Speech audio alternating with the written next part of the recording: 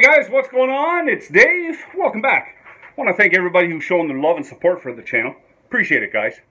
Okay, there's been a lot of talk recently about capital gains on principal, like your principal residence.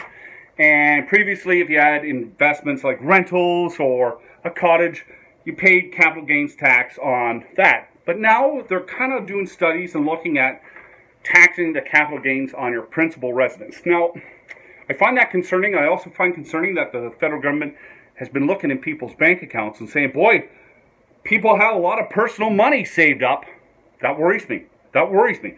You have to realize the federal government under Justin Trudeau has gone crazy spending. They're giving money to special interest groups, blowing it here, blowing it there, giving it to other countries. You know, he doesn't care. Rock star life, right? We are going to be in a lot of debt. So I think people better get their ducks in a row before Justin Trudeau and the tax man comes knocking. Because they are going to come knocking. There's only one way to pay for Justin Trudeau's crazy spending. It's through you and me. It's our tax money. And they're coming for it. But first and foremost, you know, we have to pay for Justin Trudeau's lavish lifestyle, being Prime Minister and everything, which he feels he's entitled to. So I guess that's going to be part of the payment too.